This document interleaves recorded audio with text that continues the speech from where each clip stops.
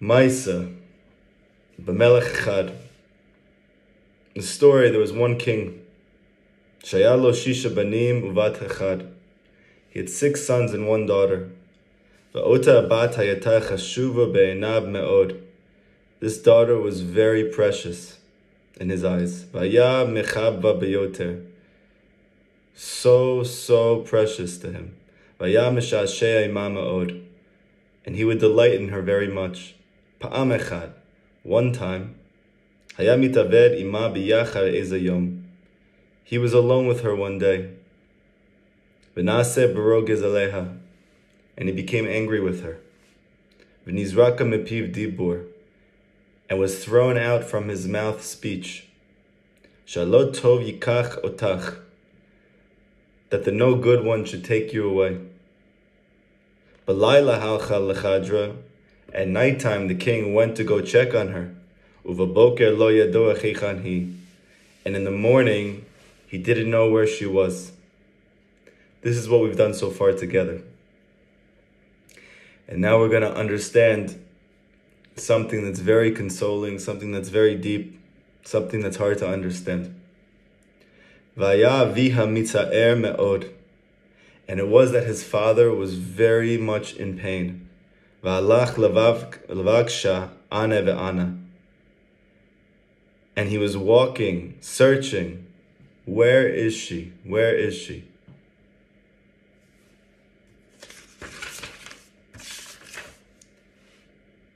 What does it mean that he was in so much pain? Because on the one hand, we know that it's only because the father, the king, got upset with the princess that she's in this predicament, that she's now, so to speak, lost. And on the other hand, the father appears to be the one who can't be consoled, who is tremendously upset, saddened, hurt, in pain, mitzta'er. That's to be in a deep state of pain. He was deeply pained.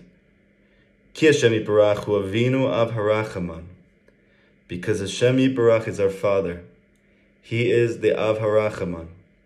When we speak about Hashem, the Arizal says that the main quality of Hashem, the one in which He created the world for us to experience, is that He's full of compassion. And anybody who's compassionate, who sees that another person is in pain, it pains them. All the more so, one's child. And all the more so, even though you're not supposed to have favorites, this king does have a favorite. It's his daughter. And when he sees that as a result of him, she's in so much pain, he's in so much pain as a result. V'hu mitzta'er me'od al kol echad ve'echad me'Yisrael shenofel lechalishut hadat. That Hashem himself is in so much pain from every single Jew that their mind has fallen, that their das has become weakened. V'shir'ui b'tza'ar. And now that Jew, their child, their daughter, his daughter, is now in tremendous amounts of pain. Bechinat mashemar chazal. This mystery is alluded to in 2 Masechets, Masechet Hagigah and Masechet Sanhedrin. B'sha'asha adam Yisrael mitzta'ar. That in the time that a person from the Jewish people is in pain, Shechina ma'omeret. The Shechina, what does she say? Kalani meroshi. Oy, my head. Kalani mi zeroi. Oy, my arm. That even though Hashem himself knows that everything that he did to his daughter is for the good.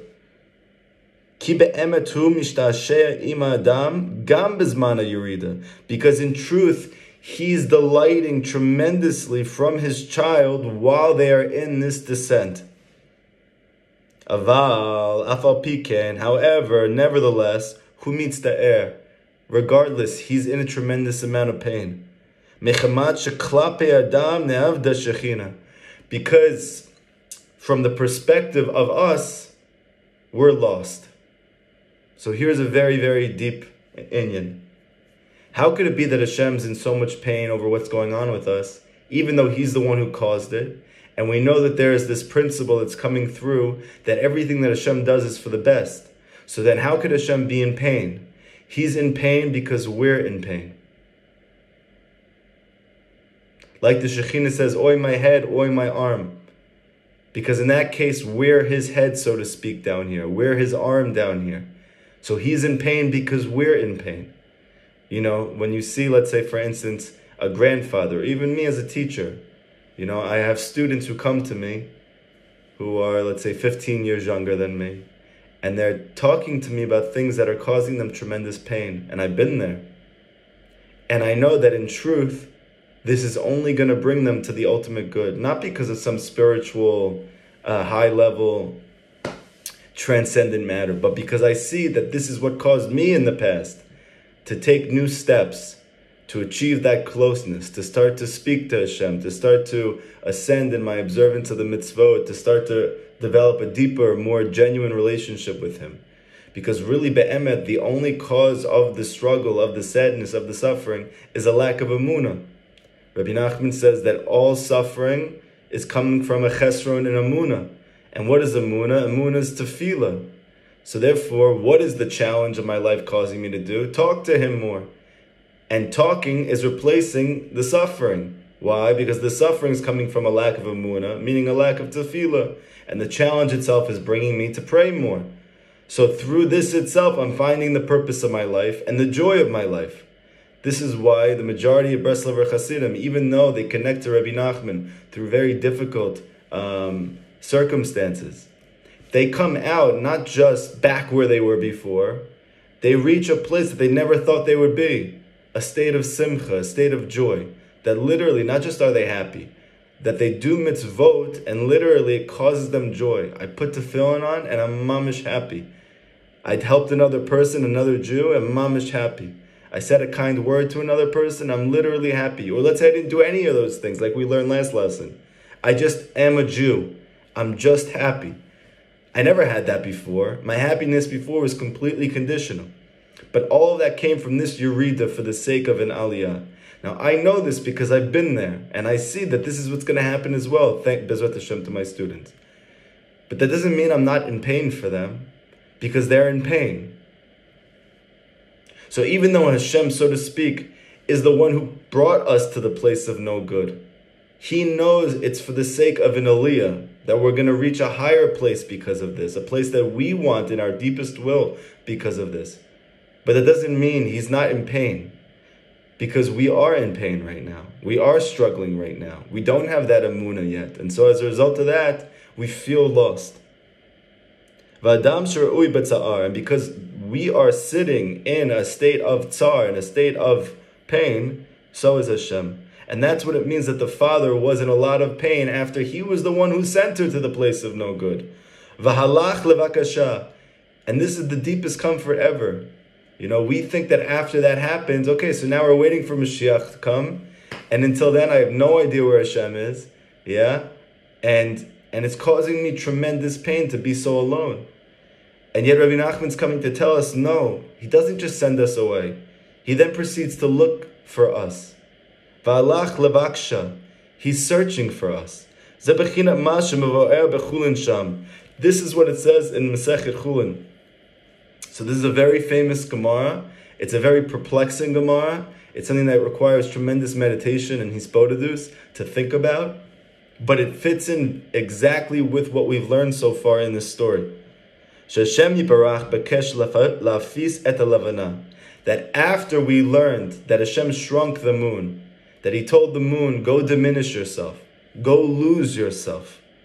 And we know that the moon represents the lost princess, represents our emunah, or represents our ability to be besimcha, to be happy. V'amar lo simano bacha Yisrael yamim v'shanim. So even though He told her to shrink herself, many people don't know the rest of this Gemara. Afterwards, He then sees that the moon is in tremendous pain, so to speak. And He comes to her and He tries to placate her, to reconciliate. And He says to her, but don't worry, my daughter, because even though you're shrunk, that's the cause of days and years. Meaning that all of the months are going to be anointed from you, because we know that the Jewish calendar is based on the moon, right? Our whole concept of time and space is based on the moon, whereas most calendars of most peoples is coming from the sun. So on the one hand, the moon was shrunk, right? Hashem himself shrunk the moon. And on the other hand, Hashem is saying, but through you, existence of the world is going to take place. You're going to be the cause of time and space. You're going to be the cause of the spiritual journey. The fact that you have taken the sacrifice to diminish yourself, you are going to be celebrated as a result of this. And all this is alluded to by the fact that the Jewish calendar is anointed based on the moon. However, she wasn't comforted from this. Just like we, even though we're going through this Yerida, and Hashem says it's for the good, in the end, you're going to be able to celebrate, and people are going to revere you for having gone through this very difficult, very heroic journey, but we're not placated. So what does he say to the moon? V'tzadikim yikra'u b'shmecha. The tzadikim are going to call in your name.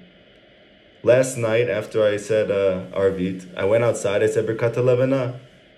We do a bracha on the moon. Right? We know that for the Jewish people, there's a bracha, there's a mitzvah to go outside when the moon is starting to renew itself. There's a blessing that we make on the moon. Why do we do that? Because Rav Natan teaches in the beginning of Likutei Halachot, based on the teachings of Rabbi Nachman in the 282nd lesson of Likutei Moharan, Reish Pei Bet, the famous lesson of Azamra, that one of the three mitzvahs that was given to the Jewish people in Mitzrayim, even before we left Mitzrayim, most of them were given at Har Sinai, like we just had Shavuot, to give us the Torah. But there were three that were given while we were in Mitzrayim. And Rav Natan brings out the fact that the reason we were given these in Mitzrayim is because we wouldn't leave if not for these three mitzvahs. Because Hashem, yes, He wanted to bring us to Har Sinai. He wanted to bring us to this very high spiritual level. And at the same time, He understood if He didn't give us a little taste first, if He didn't give us a little hope first, a little light first, we weren't going to make it to Har Sinai. So He had to give us something in Mitzrayim. Mitzrayim represents the place of Meitzarim, to be in sar, to be in pain, to be suffering. That's the place of Mitzrayim, that my mind is constricted, like we're speaking about. The moon has been diminished. So what was the first mitzvah we were given? Rosh Chodesh. That very same moon, which we now know is the cause of our pain, that she was diminished. The first mitzvah given to us in the Torah is go anoint the moon. Go celebrate the moon. It's an amazing thing. It's tremendous chizuk. Hashem doesn't forget about anything. There's so many mitzvot in the Torah that seem to make more sense and connect more to the Jewish way. Spirituality, which is based on the belief in one God.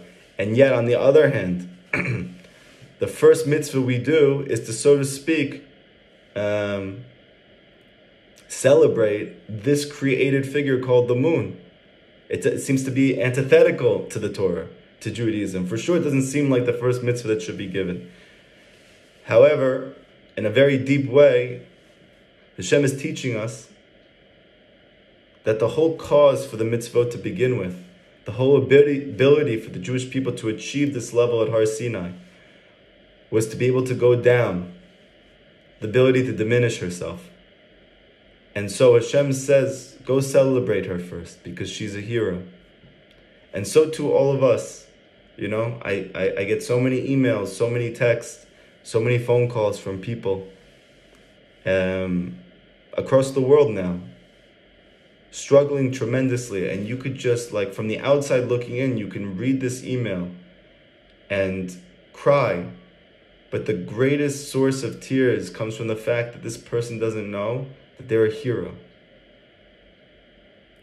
How they've struggled for so many years, how they're going through so many things, how they have dealt with challenges and obstacles that they could have never foreseen, that they're now seemingly, in their own mind just holding on. But the things that they said that they've went through, the things that they said they've been challenged by, the fact that they made this decision, this courageous decision, that in the face of all of this, to continue trying to talk to Hashem, trying to connect to Him, trying to elevate, trying to be as genuine as possible in their spiritual journey. And the thing that comes through every email, through every text, through every phone call, is this person's a hero. And just like the lost princess, why is she suffering so much? Because she feels lost. But a person who looks from the outside like Hashem, is saying, she's not lost. Go celebrate her. Because the beginning of you leaving behind your exile is the celebration of the good, is the celebration of the moon. The fact that she can renew, she can start over again. The fact that she was diminished, that is her heroism. And still she was not comforted, even after Hashem said, but the tzaddikim are going to call on your name, meaning every month the Jewish people are going to go outside, and we're going to say in the schut of the moon, in the merit of the moon, and even at the end of this, we say, David Melech Yisrael Chai V'Kayam, we jump up, we dance. Why do we say David Melech Yisrael Chai V'Kayam? It's literally in the liturgy, specifically for this, not for anything else. Because the whole concept of Mashiach is the concept of the moon. That she is the moon figure. The Mashiach is this moon figure.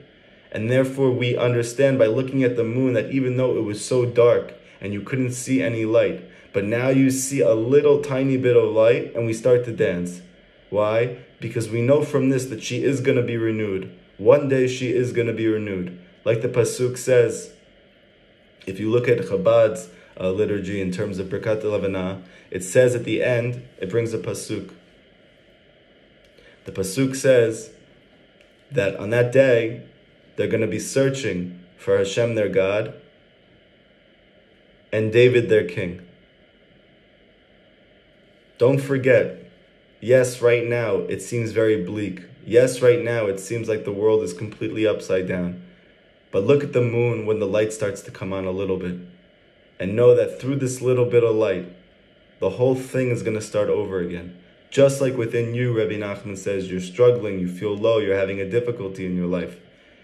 All you have to do is focus on a little bit of good inside of yourself. And once you find that little bit of good, say it out loud. And once you say it, you might not resonate with it as real. It might not feel genuine to you, or it might feel mixed with other type of dross, other type of negativities, other type of motivations. So find another piece of good. Say it out loud and keep doing this. What are you doing? You're finding the light in the beginning, the light that renews the moon. And when you find enough light, you'll be able to start over again because you're going to create a song, Rabbi Nachman says. And we know who is the sweet singer of the Jewish people. It's King David. So now the depths of what Rabbi Nachman is teaching is, why is he the sweet singer? Because the essence of a song is to extract light from darkness. It's to actively look for good in the dark. Like Rabbi Nachman teaches that when a person makes a song, what is he doing? He's taking a musical scale and he's picking positive notes from negative notes. Now, if there was no negative notes, there would be no music, Rabbi Nachman teaches. It's the ability to choose positive notes from negative notes that creates songs. So too, King David, who is specifically the sweet singer of the Jewish people. This is his Maila. This is what makes him unique. And the essence of David is not just that he's another tzaddik, but he's the Mashiach himself. And so in our waiting for him to come, we also have to access that figure within ourselves. And that comes from becoming sweet singers. How do we become sweet singers? We need to be able to actively force ourselves to search for and find the good amongst the dark. And when you pick out one point, it's like picking out a note. And then you pick out another point, it's like picking out another note. And when you pick out enough good points, you create a song. And don't think to yourself, oh, I wish I didn't have any negative, any challenge, any obstacles in my life. Because that's what makes the song the song. It's the fact that it makes sense. It sounds good amidst the dark notes. That I've decided to discard those notes, not to pay attention to those notes, but focus on the positive notes that came from the backdrop of that darkness. That's the only place that a song can come from.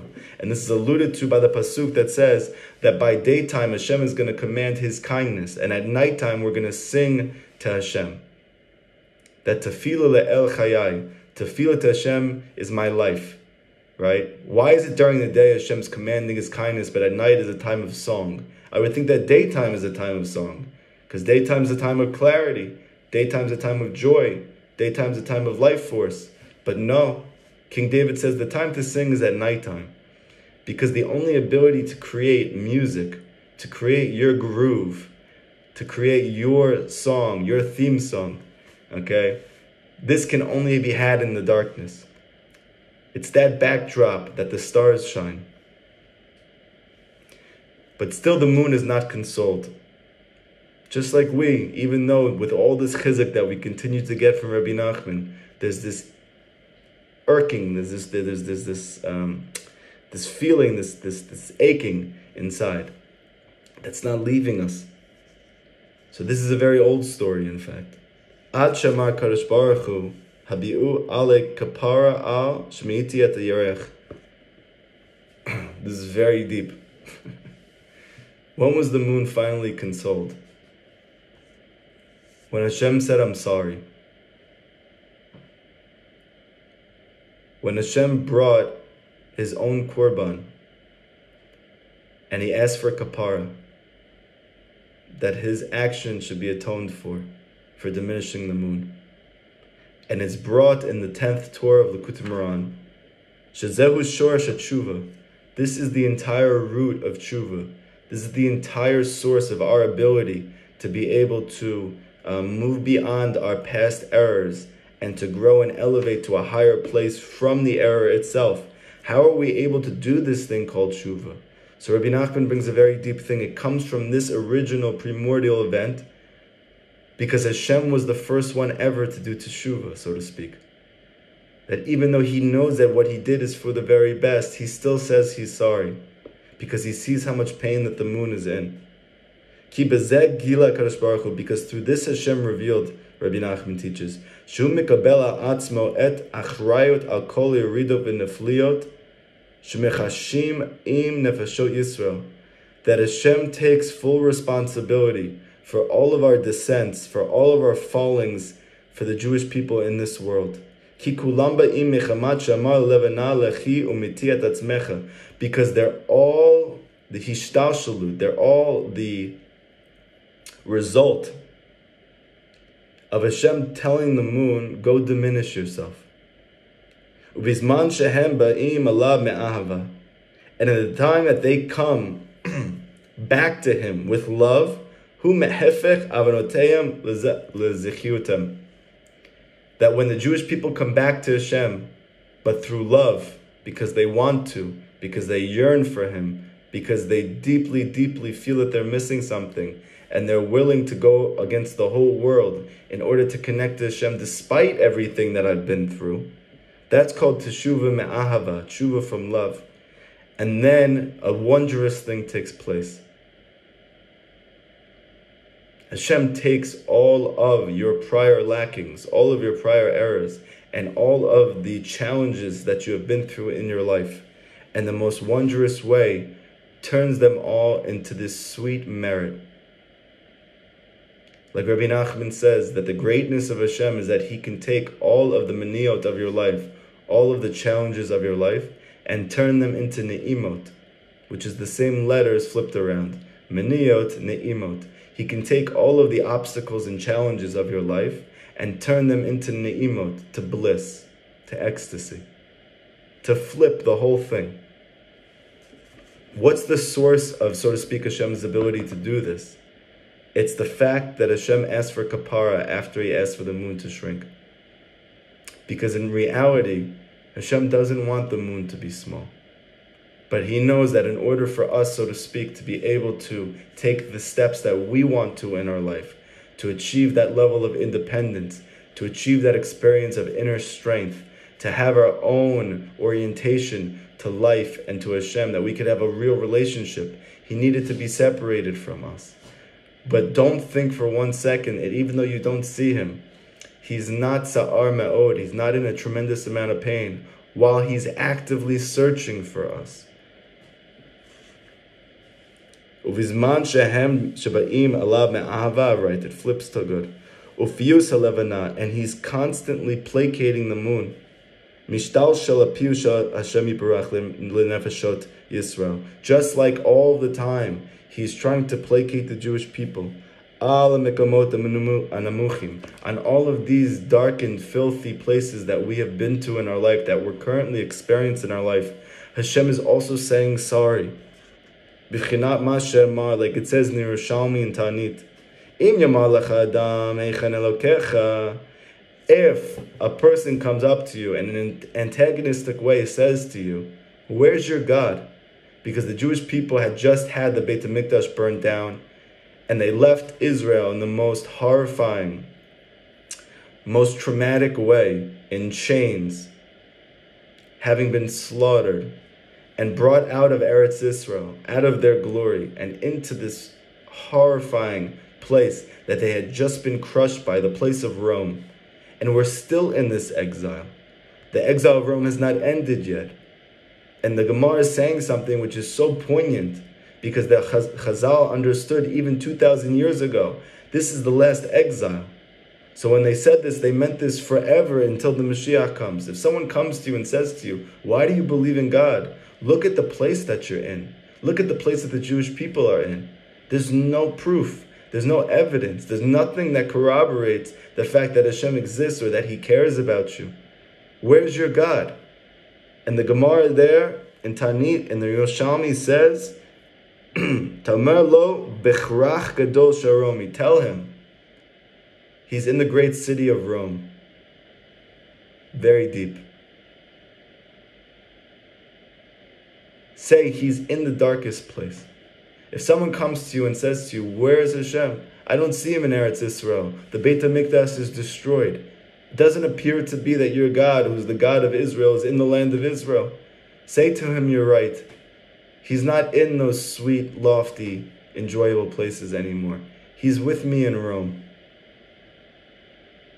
He's in the great city of Rome. Just like it says about the Mashiach, that when Rabbi Yeshua ben Levi saw him, he was bandaging the sick people in Rome. Why is Mashiach in Rome? Why in the Midrash do they bring the fact that the Mashiach is going to start in Rome before he gets to Eretz Yisrael? He's going to start in Western civilization before he actually makes it to the place of Kedusha and Tahara, to the place of spirituality. Why does he begin in Rome? Why does it say that Hashem found David in Stone? Stone was a horrifying place. Stone was a place where if you gave charity, they burned you alive. Because they didn't want to encourage any type of selfless acts, because that would ruin their society, which was built on these goals of money and wealth and superiority and higher rank. David starts there. He's born in that place. Because the answer is that Hashem is with us in Rome. Va'od, and furthermore, in Alicha, what does it mean that the king is walking? He's walking and he's asking where she is. It could have just said, where is she? So Rabbi Nachman teaches in the 10th Torah of Likutei Moharan as well, that when the Jewish people are in a state of exile, then something interesting takes place. We don't have revealed Torah, right? Because we're not learning it, because we're struggling. Either we're struggling after the fact, meaning we found Hashem in our life, and we can't get ourselves to learn because we just feel too low. Or, on the other hand, we grew up completely secular, we never even heard of the Torah, or it's like a storybook to us. So we never learned it.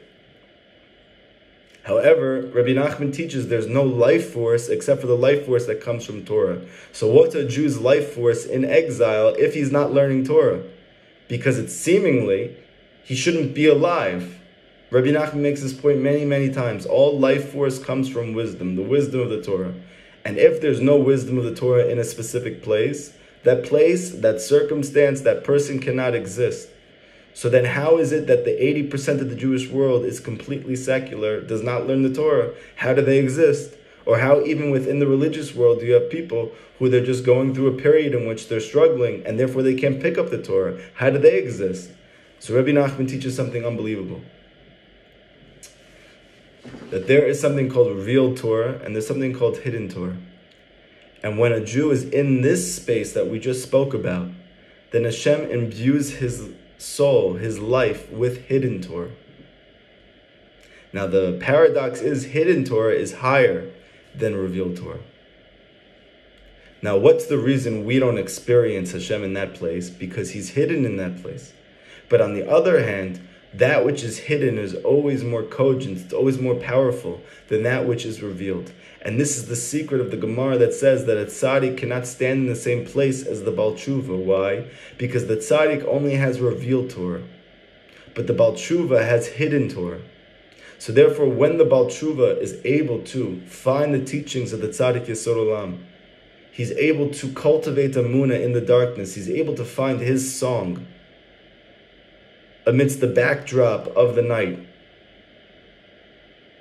then he's able to actually reveal a level of Torah which is hidden, which is superior, which is elevated, which a person would not be able to know if he was not there. And that is that Hashem is in Rome. But how could Hashem be in Rome? The Romans were terrorists. Hashem is there also. But we went through so much horrifying things in Rome. Hashem was there also. If they ask you, where's Hashem your God? Tell him He's with me in my darkness. That's where He is. He's not in Eretz Yisrael, so to speak. He's with me in my suffering. Like the Pasuk says, I'm with Him when He's suffering. That's where He is. Shederech midat haraglin. And Rabbi Nachman teaches in that Torah that revealed Torah is the concept of the hands. Why? Because you notice that everybody's hands are revealed, right? It might seem like an innocuous point, or it's just not relevant to anything. However, it's a very deep thing, because everything Rabbi Nachman says has meaning. What's the reason that in general, obviously this is a different generation, but in general, over the course of history, no matter what level of clothing people wore, or how much they concealed themselves with their clothing, there's something that's always been available, that we can always see. That's a person's hands. Why? Because Rabbi Nachman says the hands represent revealed Torah, or the concept of Mordechai, Rabbi Nachman says. But now we have the feet, or the legs, or the thighs.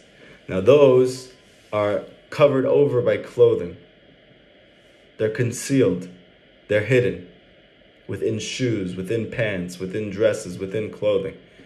You don't see them, but they're there. That's the concept of hidden Torah. And Rabbi Nachman says this is the concept of Esther. That we see Hester comes from the word Hester, which means hidden. Whereas Mordechai comes from the word Mordror, which means revealed Malchut. That's what it means. That Hashem is revealed to you. You experience Hashem in your life, just like the tzaddik sees Hashem in everything that takes place. But Esther, the Baal Tshuva, the one who's in the darkness, she doesn't see Hashem. It's hidden for her. And yet, in a very deep way, the Torah of Esther is higher, Rabbi Nachman says, than the Torah of Mordechai. Why? Because it's hidden Torah. It's the secrets of Torah. But it's only when Esther is able to develop the courage and the strength through the teachings of Mordechai to say, Ani Yehudi, I'm a Jew. To tell the king, even though the king is threatening the demise of her people, that she gets up and she fights for the Jewish people, and she fights for her Judaism. And she says, I'm a Jew. Then all of a sudden, all of the darkness of Esther's life starts to flip. And all of these seemingly challenging, all of these seemingly traumatic situations that took place for her life and the life of her people, it was all flipped and shown that this was the greatest good. She revealed all of the Torah that was hidden in those places. That's the concept of the feet. And we know that our generation is called Igvete de Mashiach. We are called the footsteps of Mashiach. So in the past, we've discussed the fact that the footsteps relate to the fact that this is going to be a dark time, because the feet are in the place of darkness. Like it says that her feet descend to death, right? The feet is the place of no feeling the spirituality. The heel, you can't feel anything physically in the heel. But on the other hand, we're saying a milah of the heel now. We're saying something that's a benefit of the heel. That is that she's concealed. She's holding on to hidden Torah. She's Esther. And it's b'schut, it's in the merit of Esther, Rabbi Nachman says. It's primarily through Esther that the Geula takes place, not through Mordechai. Because the hidden Torah is what needs to be revealed before redemption can take place. And this is the secret of when the Mashiach spoke to the Baal Shem Tov. And this very famous conversation, which is repeated over by the students of Chassidut from all over, constantly. That the Baal Shem Tov said to the Mashiach, when are you coming? And he says, when your teachings go forth. When your teachings spread out throughout the world, meaning Chassidut, your special expression of Torah, the one which reveals that I'm in Rome, the one that reveals that I am hidden in the darkness, that I'm in pain while you're in pain, that you actually experience that and you can experience the joy from knowing that we're in this together. When those teachings go forth, the Mashiach says, I'm going to reveal myself to the world. And this is primarily on us. This is on the feet. Because the tzaddik, the one who grows up religious, he cannot explain to the Baal Tshuva that Hashem was with him in everything that he went through.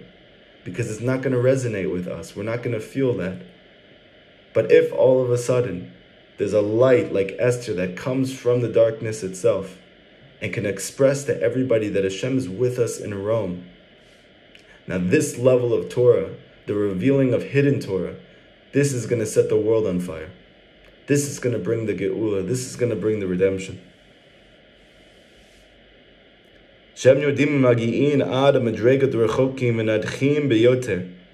Why? Because we see that they descend and they reach to this place that's so far.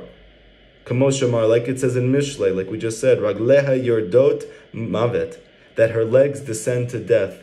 Speaking about Malchut, speaking about the lost princess, speaking about Amunah, speaking about Simcha, that her feet descend to death, meaning that the most vulnerable aspect of a Jew's psyche is their faith. It's constantly waxing and waning because she's the closest to the klipot. If you look at the 10 sfirot, you'll notice that these are the 10 functions, or the 10 powers of the soul, we'll say simply. Right? We have Amunah at the bottom. What's the lesson that we get from Amunah being at the bottom of these 10 powers? Because she's right above the klipot, because right up below the 10 sfirot, you have the realm of the Sitra Achra. So the teaching that comes out of here, very simply, is that the Malchut Amunah is constantly descending into the place of the Sitra Achra and needing to be pulled out. Descending again and needing to be pulled out. Just like a Jew every single day seemingly is going through these tests of faith where I'm like, I feel it, I realize Hashem's with me, I believe it, I experience it. But then the next moment, you see that your faith went into exile. Where did it go? It was captured again. The princess became lost again. Why does Hashem keep doing this? Why does He keep telling me to minimize myself? Because there's sparks of godliness in the Sitra Achra. That Hashem is in Rome. Like Hashem said to Moshe, come to Paro. He should have said, go to Paro. Why is he saying, come to Paro?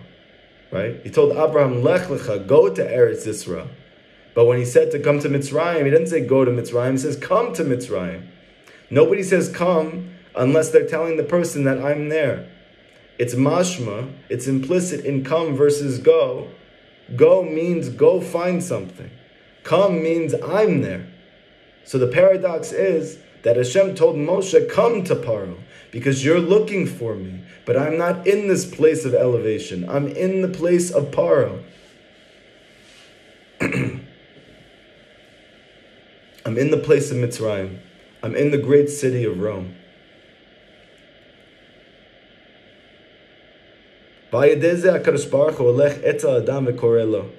it's through this that Hashem calls out to us. Don't think to yourself that you're lost. Ela ani yoredi mach. Rather, I descended with you. Va'ani sharui etzlecha. I am dwelling with you. Uchmo nekuda shel maisa. Or atzon tov. So where is He? He's in every single good thing that you do. He's in every good desire that you have. Shata oseb mekomecha lichvodi. That you're doing this for Hashem's honor. And what's the proof? Because it's not easy for you. It's not convenient for you. We know that when the Mashiach comes, there's not going to be converts anymore. Why is there not going to be converts anymore? Because Rabbi Nachman teaches that the whole entire spiritual journey, the whole value of it, is that we choose it when it's hard. That if we chose it when it was easy, there could be ulterior motives. We might not be doing it really because we want to connect to Hashem. We're doing it just because it's easy, right? You see many sports teams. Nobody cares about them at all. Nobody's interested. You have like a group of small fans. They go to every game. They buy every piece of merchandise. They're made fun of by all their friends. They have to endure all of these losing seasons. And then all of a sudden, they draft one player. They go to the championship. And the whole world is busy with this team. Oh, and they start wearing their clothing, and they attend the games, and they tweet out their pictures and their logos. They speak about them on TV. They call them fair weather fans. Now, if you think to yourself, man, I wish I could have just been like that, right? I wish I didn't have to go through all those things. But if you really think about it, who's getting real nachat from their team's success? The one who bared all of the burden, all of the difficulty of being with that team while they were struggling for those decades, and now they finally win the championship. Or this person who just sees that it's easy now, who sees that they're the winner, and therefore I want to be with them. They don't get real nachat from this team. They're not really happy. They're just joining the bandwagon. But the ones who get real nachat for the rest of their life, even if they only won one championship, is that team that for 20 losing years, and they were the laughing stock of the community, but they didn't give up on what they believed in. Then, like my Rabbi used to say, the final scene has not taken place yet, right? The movie's not over yet. So when the movie ends and we see really how everything was for the good, and the Jewish people really are the Ikar of the world, and that Hashem loves us with His infinite love, and He came down with us, and it was only for our good that we can lift up all of the godliness, all of the light which is trapped in this darkness, that we can pick out all these nekudot tovot, all of these good points that are amidst the backdrop of the nighttime, and we can make music. Like the Jewish people are called Yisrael. If you change letters around, it spells Shir Kel, the song of Hashem. Because the whole essential quality of a Jew is he's able to make music. Someone might say, well, David, your voice is terrible. You're right. But I do know how to make music. You know why? Because I'm a Jew. Because I've been through a lot in my life. But it's the ikar of a Jew to be able to find the good from that darkness. And when you find all of those good points, you string together music, you make that song. Just like Yaakov Avinu when he's struggling with Esav. Literally, Esav is giving him hell his whole life. You would think at some point he would relent. No, he comes at him harder. The closer he gets to the goal, the more Esav's coming after him. Until the point that Esav literally just throws him on the floor. And at the very last moment that it looks like Yaakov is done, he flips him. And Esav says to him, let me go. Yaakov says, not until you bless me. And he says back to him, okay, fine. Your name's not really Yaakov. You're not really the heel. It's just what it looked like. You're Yisrael. You're the one who fights with the divine and you win. And that name Yisrael is Shir Kel, the song of Hashem. You're not really Yaakov. You're not really the heel. You're really the head. However, you need to go through this experience of feeling like the heel, that you can make a song. Because that song is what allows you to overcome all of the difficulties and challenges in your life.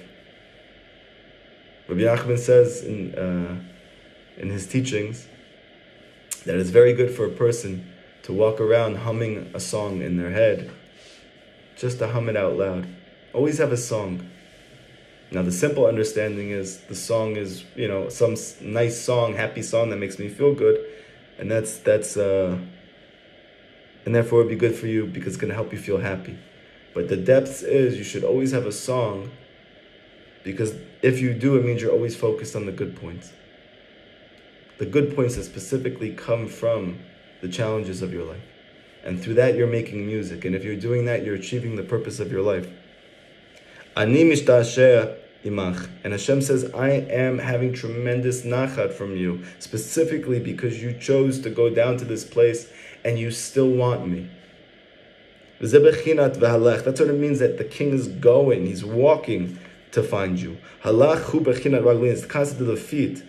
And the concept of the feet is the concept of that which descends to death, meaning she comes down to Rome with us. Hashem is with us here. And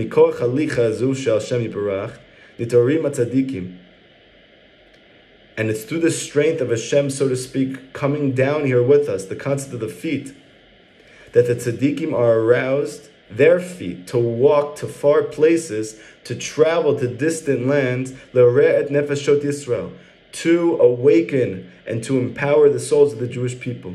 She'echazor b'tshuva, that even though we're struggling, that they arouse us to want to come closer to Hashem, even amidst the difficulty itself. You know, sometimes people will say to me, I don't see Hashem anywhere in my life. I don't see Him anywhere. You keep talking about it over and over and over again, but I really don't see it at all. But that's all because we're waiting for some flying, magnificent creature in space to come down and say, I'm here.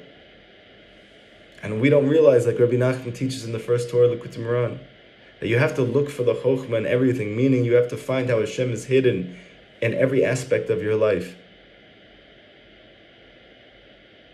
Did you ever notice that for so many years you felt so lost, and then something happened, and then you realized that Hashem exists and the Torah is real and you want to be a Jew, but you're still lost and confused, and then all of a sudden you pick up one of the Svarim of Breslov, you pick up one of the Sefers, or you heard a video of a class teaching about Rabbi Nachman, and for the first time you feel this tremendous chizuk, you feel this tremendous encouragement, you feel this hope, you feel this empowerment. And now you're spending years with Rabbi Nachman encouraging you, empowering you, telling you, don't give up. Ein shum yeush ba'olam kol. There's no such thing as despair in the world.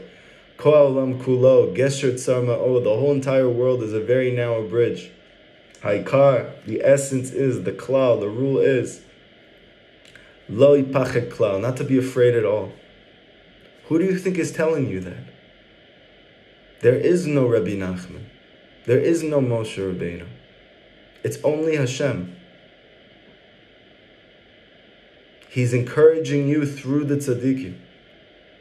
The tzaddikim have went to the furthest, darkest places to lift us out, because that's Hashem Himself within them. So if you want to know, where's my encouragement coming from? Where should I really see that Hashem is with me, that He hasn't given up on me, that He cares about me, that He's constantly pulling for me? Just look in front of your face. Is someone screaming at you, encouraging you? Is someone telling you don't give up? Is someone fighting tooth and nail for you, praying day and night, figuring out new ways to try to give you lessons, to try to give you stories, to try and give you empowerment, that you should be able to move beyond the darkness of your life? That person doesn't exist in front of you. It's Hashem. Where is He in the darkness with me? He's with the tzaddikim. Like Rashi says on the pasuk, that we have a mitzvah to have deveikud with Hashem. It's a mitzvah d'oraita, that we need to have clinging with Hashem. So Rashi says there, the simple explanation of the commentator, what does it mean to have deveikud with something which is not physical? How do I cling to something which has no time and space? So Rashi says the pshat is by spending time with Talmidei Chachamim. By being close to tzaddikim, you're going to be able to have deveikud with Hashem. Why should I be able to have closeness with Hashem? By connecting myself to tzaddikim. So the explanation is because the Shekhinah is with the tzaddikim. Now think about it. Who is the one who's trying so hard to help you? It's the tzaddikim. It's not the random person on the street. It's the tzaddik.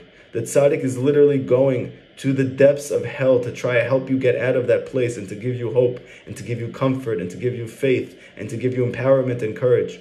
And He doesn't stop. No matter what you go through, no matter how many times you fall, no matter how bleak it gets, He continues to fight for you. Why? Because Hashem is fighting for you through the tzaddik, through these tzaddikim, that they are traveling, that they're not living lives of comfort, they're not living lives of wealth. They're waking up very early in the morning to cry over the loss of the Beit HaMikdash. They are traveling from city to city, for the sake of a few Jewish people to teach them Torah. That they're deciding not to engage in more and more individual growth, but instead they're focused on trying to help the klal, because that's Hashem in the darkness. He is enclothing himself within the tzaddikim himself, because the Shekhinah is what's possessing them to do this. She's down there with us.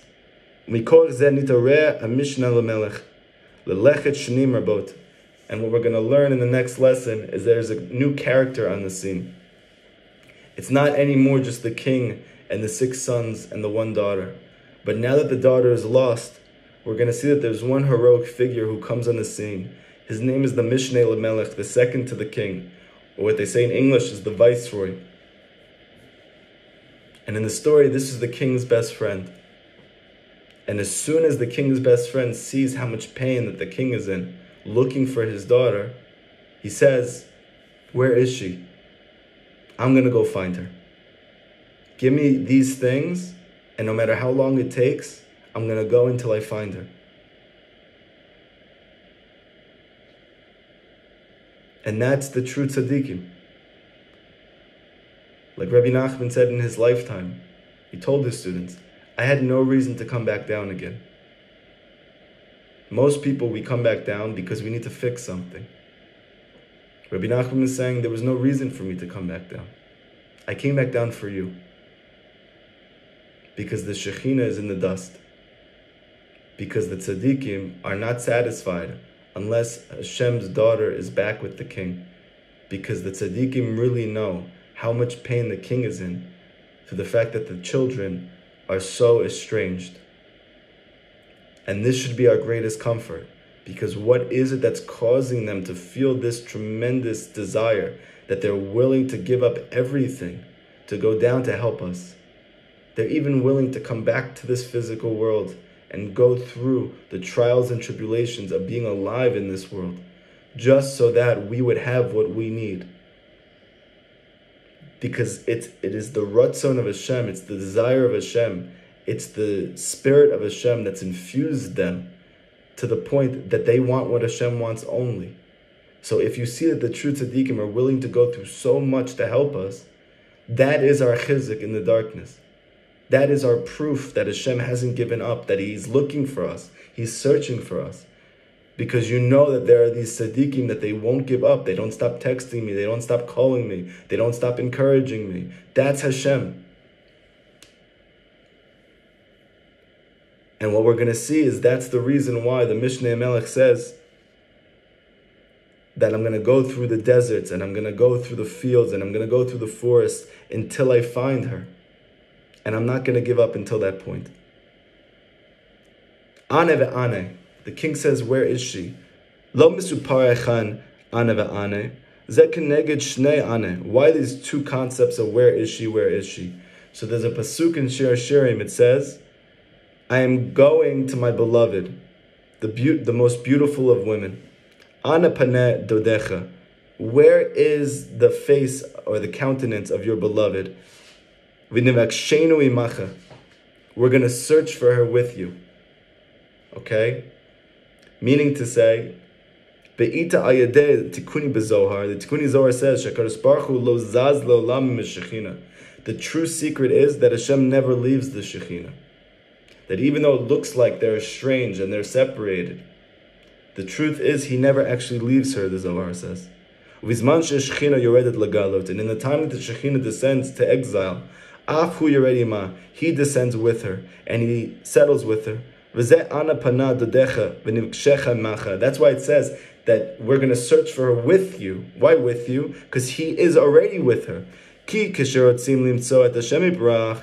when a person desires to go find Hashem in their life, he automatically is attaching himself with Hashem. The fact that he wants Hashem, so Hashem is there. Because in every good point in your life, and every good desire, and every good action, and every good thought, and every positive emotion that you have, Hashem is with you in that. So as long as you want Hashem, you're with the Shekhinah. Because the Shekhinah is with the one who's searching for Him. V'zeu kamoshini bar mekodem. Shegam b'zman shechina begalut etzel elotov. That even when the Shekhinah goes down into the place of no good, Akadosh Baruch Hu omed ama bekesher nistar.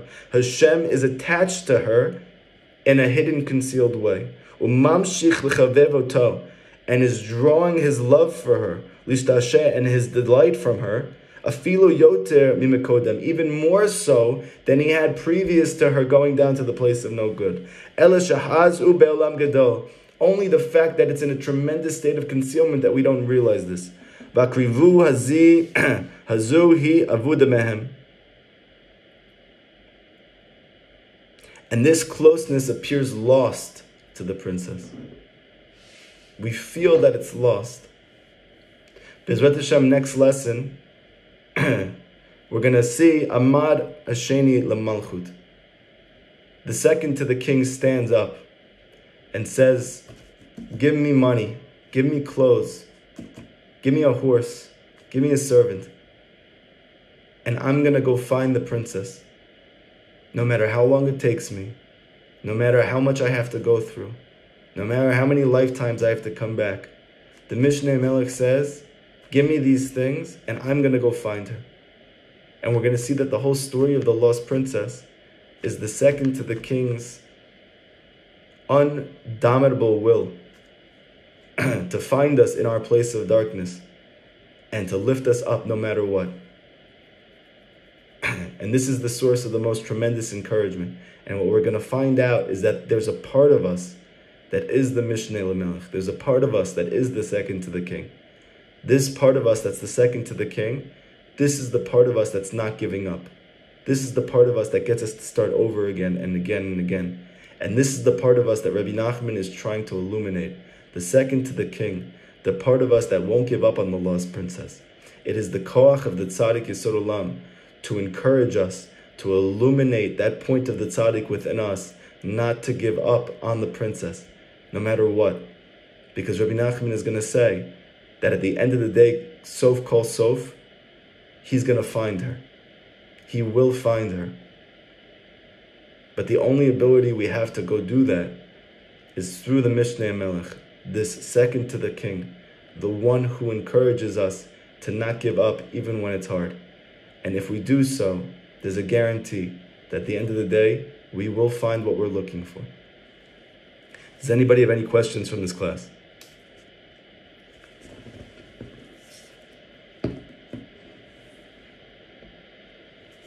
Any questions?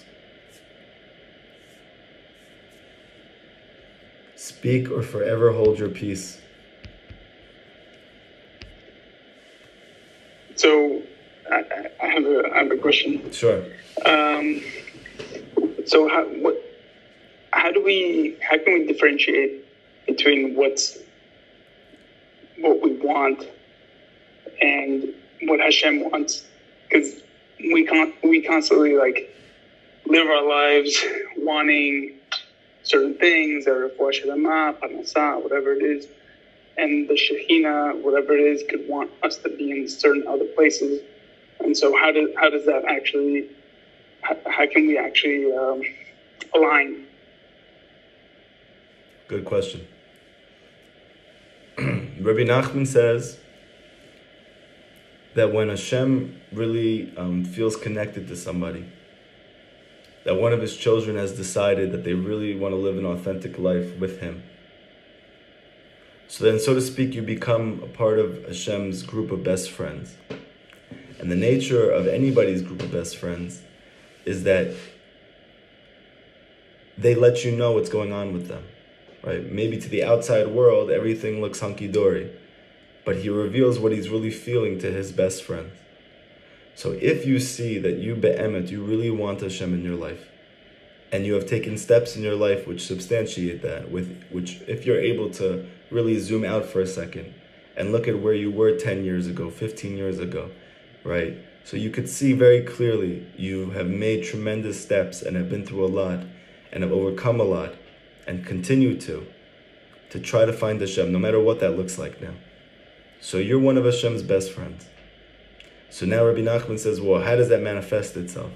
Because Rabbi Nachman says, when you come to do Ibodedut, and you come to talk to him, and you pour your heart out to him about the thing that you're struggling with. Rabbi Nachman says something very deep. Those things that you feel, those things that you're praying for, they're actually Hashem's prayers.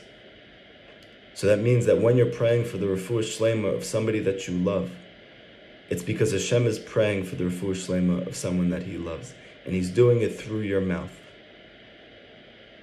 So this is something that takes tremendous contemplation, something that's very deep. So if you're sad, it means, so to speak, Hashem is sad. If you're praying to Hashem, Hashem, please heal this person's sick. I need you to help this person. I feel so lost. I feel so confused. I don't know what to do. This person has no connection to you whatsoever, but they need a refuah. They're not going to pray for themselves because they don't even believe in you. I believe in you, but I have yet to see you answer my prayers. I need you to help me. Please help me. Please heal this person. Hashem is praying through you. Rabbi Nachman says that when a person has a pure heart and they come to do Ibodedut, they're praying for the right reasons. They really are coming from a place of selflessness. They're coming from a place of truth, and they pray. Rabbi Nachman says, guaranteed you're going to have Ruach HaKodesh. That Hashem is going to be speaking through your mouth. He's praying through you. So how do I know if I want what Hashem wants? How do I know we're meeting in the same place?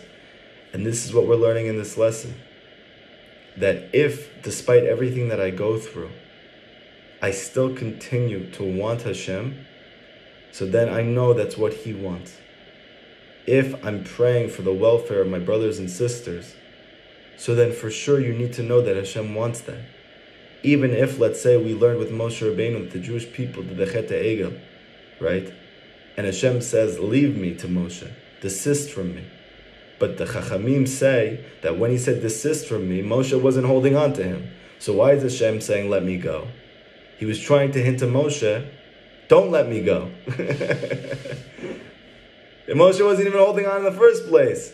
He was trying to say to Moshe, you could hold on to me and not let me do this. I want you to hold on to me and not let me do this. Hashem wants you to step up and not to let go of your friends and family, not to stop praying for them. Even for the person who mocks you and who makes fun of you and belittles your connection to Judaism and to spirituality, you don't give up on that person. Hashem wants you to fight for that. When you do so, you can be rest assured that your Ratzon is Hashem's Ratzon. Now, why has it not happened yet then? So for this, we're going to have to wait because the final chapter has yet to be written. But you can know for sure that this is the place where the Ratzon meets up. When you want what Hashem wants, even though you haven't seen it yet in your life, and we know that Hashem wants that His children should be healthy, so if you're praying for that, then you know it's what Hashem wants. So that could be part of your prayer. If I want it, and I know you want it, so then why is it not happening? Turn that into a tefillah. Now, obviously, if you say, Hashem, I really, really, really want the Mets to win the pennant this year. Could be Hashem doesn't want that. Could be He wants another team to win it. But if you see in the Torah somewhere that Hashem alludes to the fact that He wants something, like for instance, that He wants His kids to get married, and you see one of your friends is unable to get married, but you can be rest assured that even though it hasn't happened yet, Hashem wants that, because it says it in the Torah. So if Hashem wants it and I want it, so why hasn't it happened? That's what you need to pray about. Does that make sense, Fed? Yep. Okay, good. Anybody else?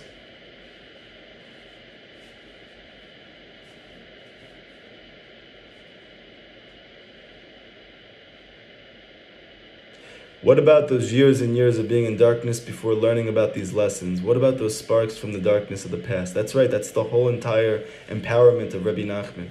That he's saying that even that stuff, the stuff from before the spiritual journey, that you're going to see that when you do teshuvah from love, you're going to see that there was light back then. So this is a very deep thing that I've been learning about. If you look in the Mishnayot, right, this is the source of the Gemara, there's a halachic concept called Berura, that is clarification.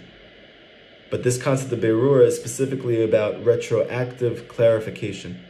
That there is a principle in Jewish law that if, after the fact, something comes out to corroborate the status of something in the past, in a way which doesn't seemingly make any sense, it retroactively clarifies the status of that thing to be what it really is.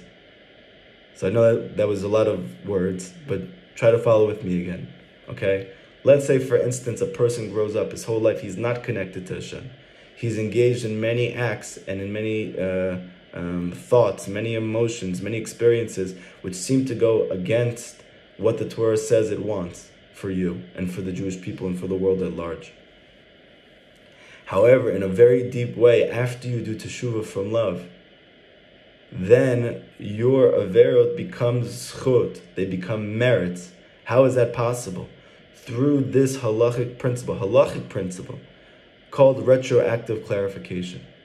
That somehow, through our doing tshuva from love, we see that in fact there were many sparks of godliness that get lifted up retroactively. And this is the whole entire wonder of tshuva. That it says that tshuva was created before the world was created. Tshuva is above nature. Why is it above nature? Because nature is in time and space. But tshuva is not. Tshuva has a way of fixing everything. Not right now, even things that happened in the past that are already over. Because they're really not over. Because Hashem doesn't exist in time and space. Hashem's greatness is that He can even go back to the times of before, when there was seemingly no light there, and can transform that to the greatest light itself. That He could reveal the Torah that was hidden in those places of darkness. So yes, actually, in fact, the whole reason you were in those places beforehand is because there were sparks of godliness there. And the greatness of tshuva is that now, while you're engaged in it, you're actually lifting up those sparks from what happened previously, even though you're not there anymore. Because the power of tshuva is berurah, is the retroactive clarification. You can retroactively clarify, meaning extract sparks from before, even though you're not physically there anymore.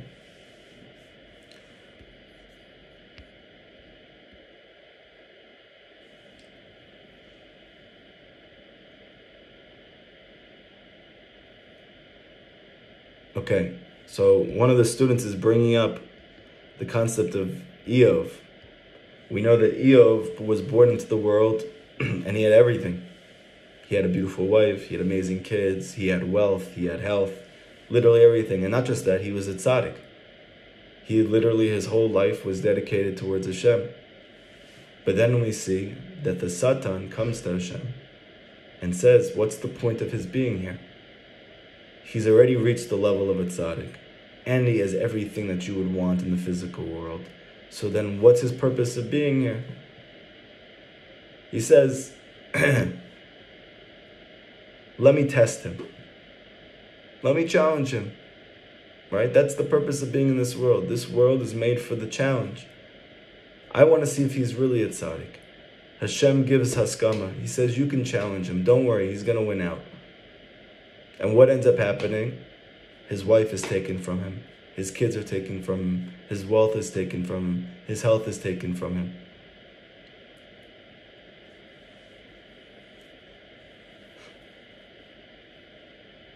And we see that even though he goes into a series of questions, where he starts to wonder about everything in his life. How could I go through this? And his friends have to come to console him, right? And at the end of the day, it says that he held strong in this very difficult test, and Hashem ended up giving it all back. Okay?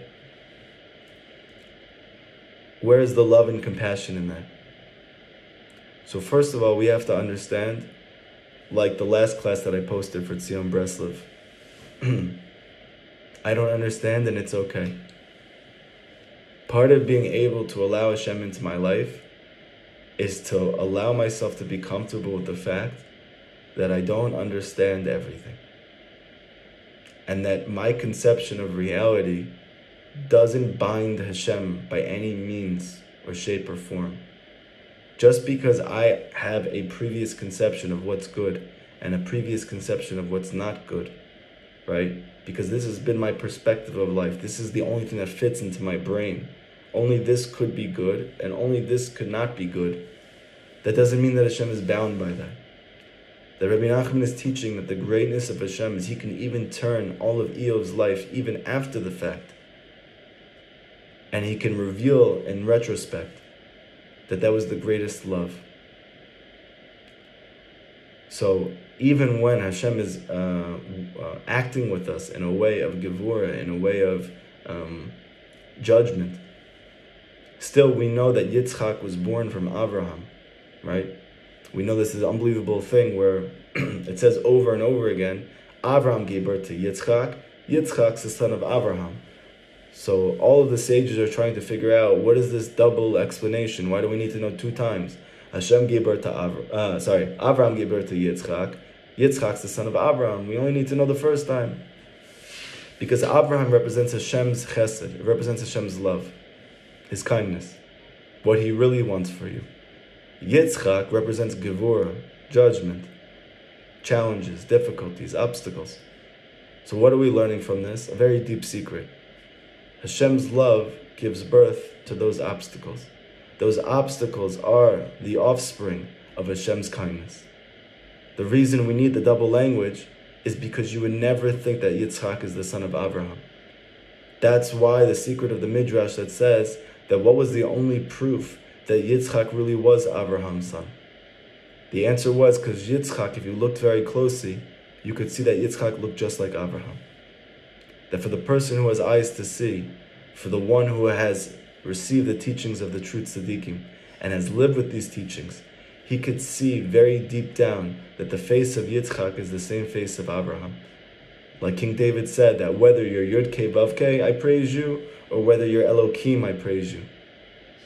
Meaning, whether you're showing yourself to me in a way of kindness, or you're showing yourself to me in a way of sternness, they're both coming from the same place. The place of love. Like Rabbi Nachman teaches in the 4th Torah of Likutei Moharan.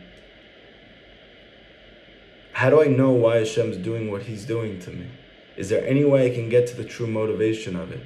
Rabbi Nachman says yes, because there's only one true motivation for anything. When you say Shema Yisrael, Hashem Elokeinu, Hashem Echad. Listen, Israel, meaning you. Listen. Hashem, which is Yud-Kei Vav-Kei, meaning His compassion, His love, His kindness. Elokeinu is our God, but Elokeinu represents His form of judgment, din, sternness, right? His hiding from us. Both of these things, Hashem, again, Yud-Kei Vav-Kei, Echad, it's all one.